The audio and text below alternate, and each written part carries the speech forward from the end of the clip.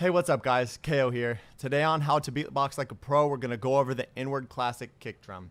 If you're new here and enjoy this tutorial, subscribe and always smash that like button.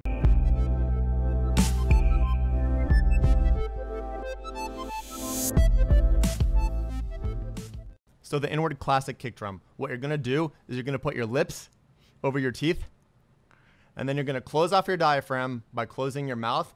And you're going to be closing the airways to your throat, right? So, and just like make a lot of pressure.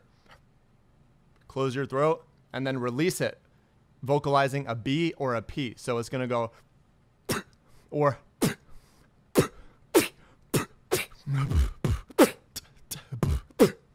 that's it.